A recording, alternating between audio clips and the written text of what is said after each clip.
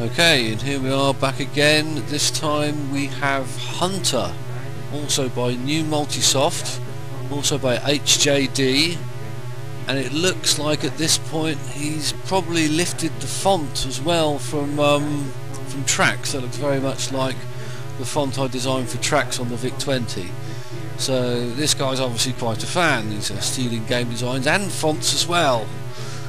Find your way through hell, it says. Okay, so what does hell look like? Well, it turns out hell looks an awful lot like Gridrunner. And yes, little green ship, the things coming from the top. But for some reason, again, there seems to be a theme with this guy's games. He kind of copies my designs and then leaves bits out. So here it's Gridrunner, but you don't have the pods. And you don't have the XY zapper at the side. You just have bits of snake really, and they drop a single bomb on you when they're shot.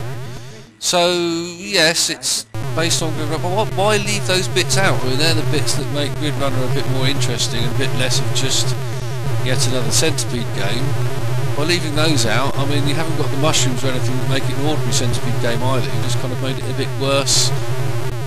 It's not as good as Gridrunner and it's not as good as Centipede, so why do that? When you've got the blueprint, if you're going to copy the game, copy the damn game and do it properly. Don't kind of half-arse copy it and leave bits out.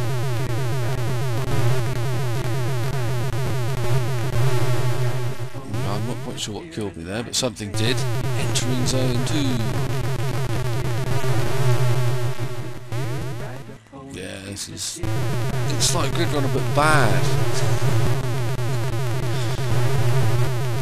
More bullets in the Gridrunner, I quite like that, but the collision detection is probably just as poor as it was in the original Gridrunner, which kind of takes some of the fun out of having so many bullets. I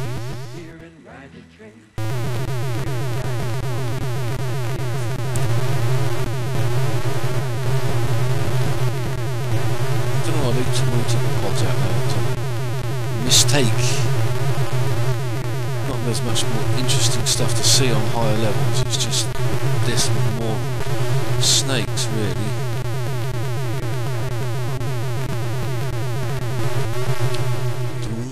Okay, that's it, game over.